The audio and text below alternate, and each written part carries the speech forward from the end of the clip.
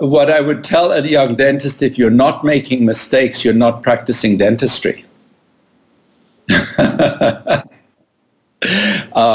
And it's mostly through our mistakes that we learn. And when we have made mistakes and we can recognize that mistake and we can identify what were the issues that arose that ended up making that mistake, then we can change and we move on and become better for it. But if you never make a mistake, you're never going to become better. I think it's useful for me to actually give you an example, particularly with FOP, as to one of the major mistakes that I made. And it's not related necessarily to the dental treatment as it is to the psychological approach.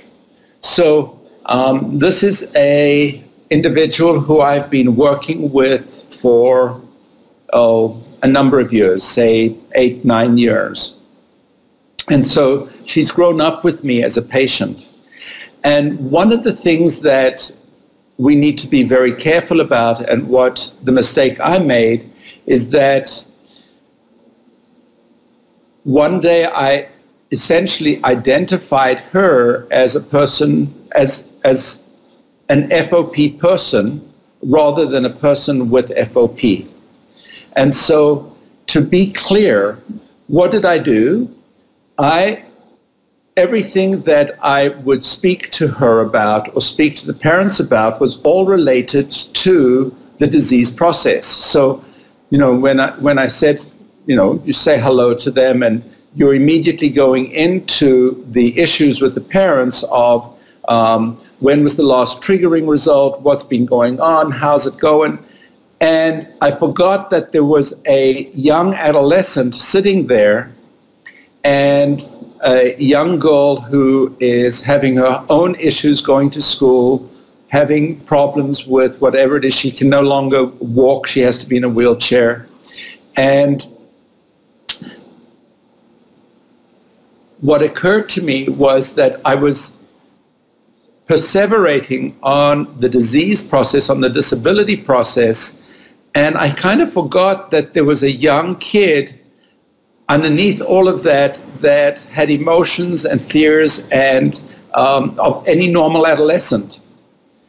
And you know, the parents become very, very intense, and they want to give you all the information, and when you highlight all of that stuff, then it's in the best interest of the patient, but it's not really in their best interest, because then you are highlighting the disability, you're not highlighting the person themselves. Ladies and gentlemen, that was our first guest, Dr. Clive Friedman. Our next guest, all the way from Argentina, is Dr. Gabriella Scagnet. Gabriella, like Clive, has worked with the IFOPA and is an active advocate for propagating dental care among patients with FOP all over South America. Please welcome Gabriella.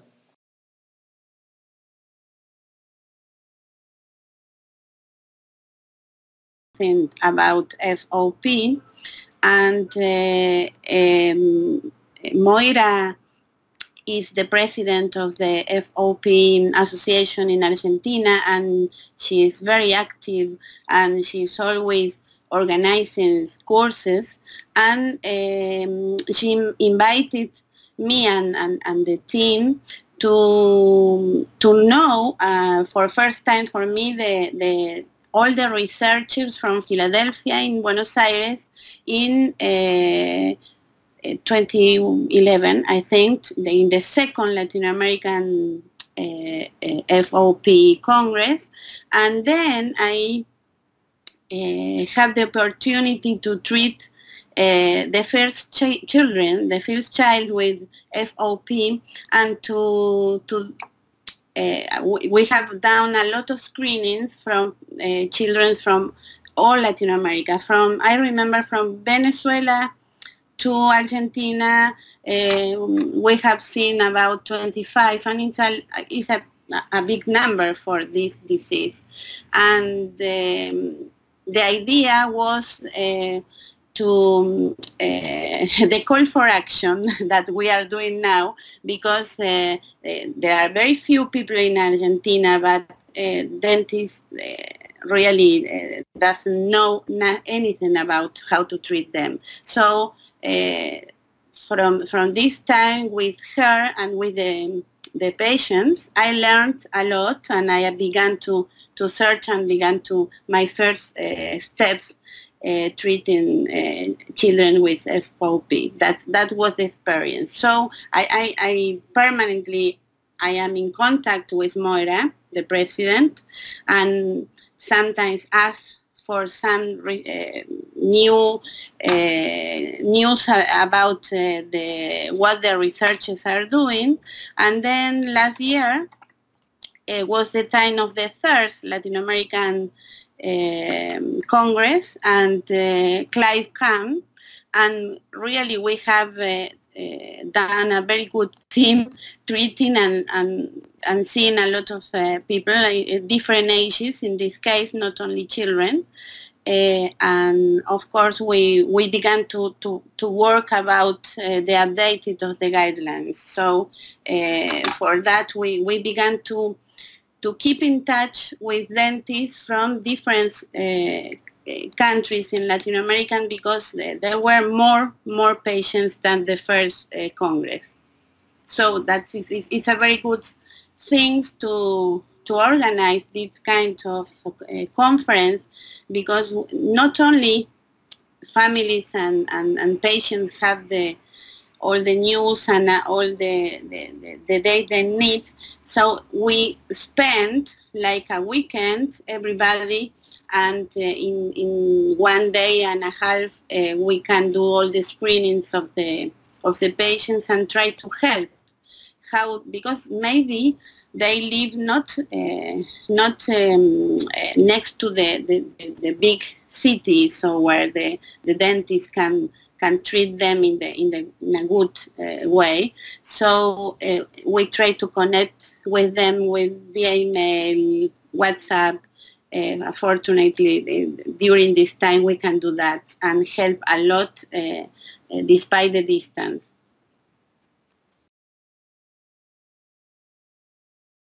Five families in my country. 25 that they were in contact with the association, and 25 in all the country, and my country is big, so for them it's a great effort to come to Buenos Aires, the capital.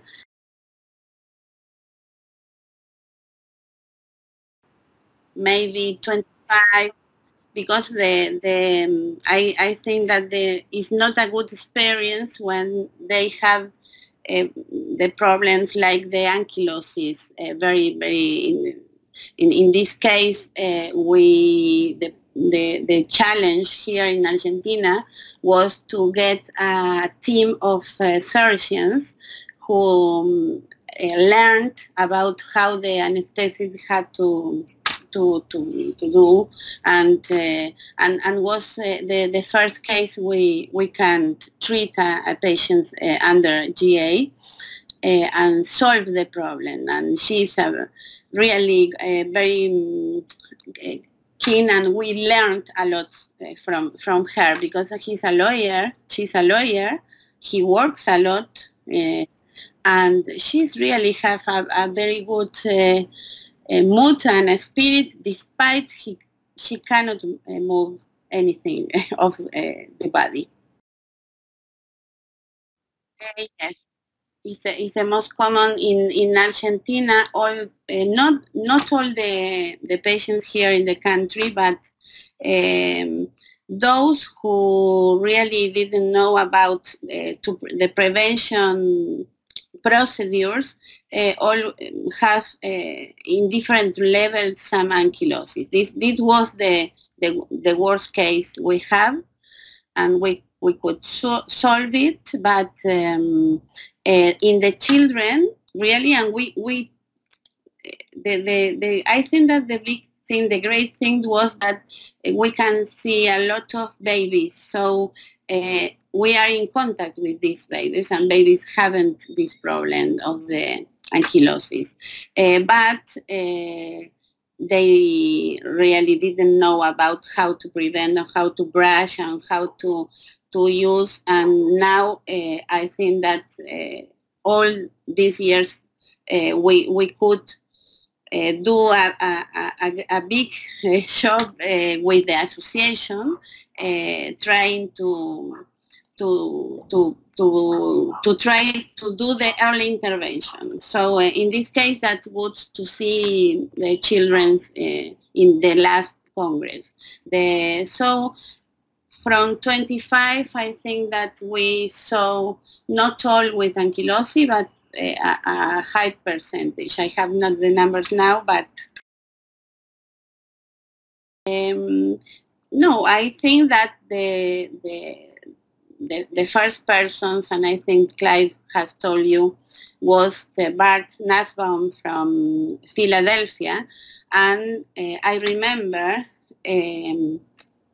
before he had the problem, the medical problem, he was able to come to Buenos Aires with a team, and because I was really interested in solve these kind of patients, and he has a problem, and we have to do that from ourselves, the solution of these patients. So in this case, the preventive actions were not highlighted in this. I remember that all the questions were from ankylosis or from the problem or the disease. So in the second Congress, I began to talk about the preventive, all the preventive things. We have the varnishes and all the things you know. BART, I think that they have done the first guidelines a lot of years ago, and now Clive began to update and began to discuss how to put in a very easy way, because we need to get more contact with the patients, but in an easy way that they can understand and they can do it, despite the city they live. I really learned a lot from you, from the patients with FOP, because most of them have energy to do a lot of things despite the disease. And they have problems, and in my case, they have dental problems, but they really wanted to solve it, and they really wanted to have a life like anybody. So I think that go to to see the dentist in an early time, so more than the patients from the parents, and try to get the best things we can offer to them in an early stage. So I think that they can have a very good quality of life if we can act preventively early.